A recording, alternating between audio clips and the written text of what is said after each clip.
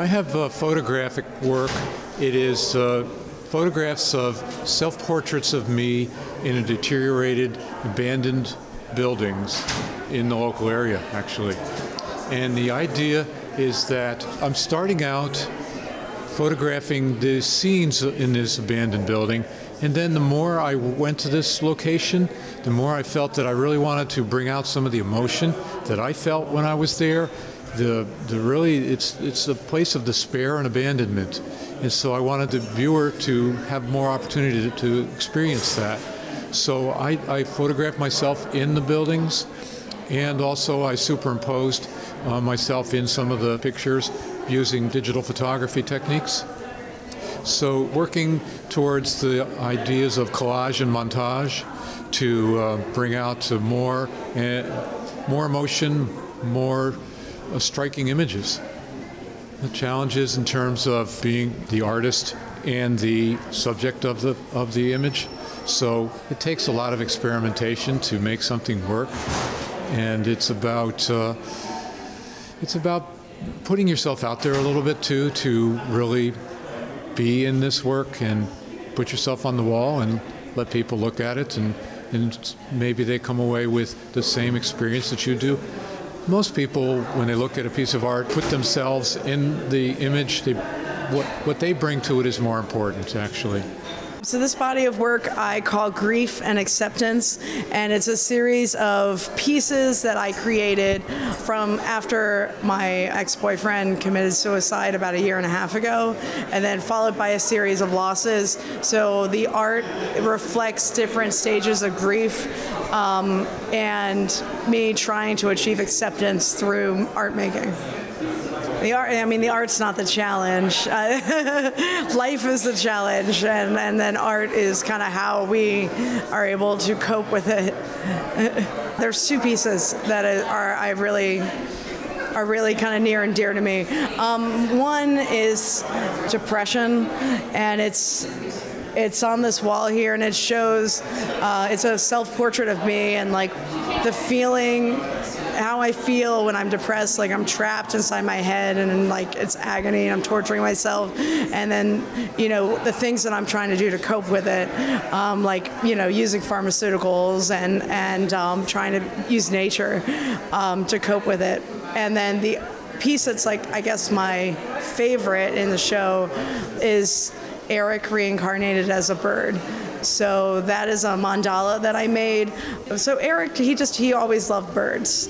He like anytime he saw a bird, you know, he would notice it, and he would even call out to them. It wasn't cute. He would just be like, caw, caw, and he just like seemed to have a connection with birds. And in my art, when we were together, it was someone I knew from 8th grade, you know, and I would always represent him as a blackbird in my art because he loved art. Because he loved birds. And I guess, you know, I was, you know, sad. I was grief-stricken one day, and, you know, a bird came up to me, and I like whispered to it, and I was like, Eric? You know, and like, I don't really know if he's a bird or if he's anything anymore, but I, you know, made an artwork about him being reincarnated as a bird. So these are my handmade paper pieces.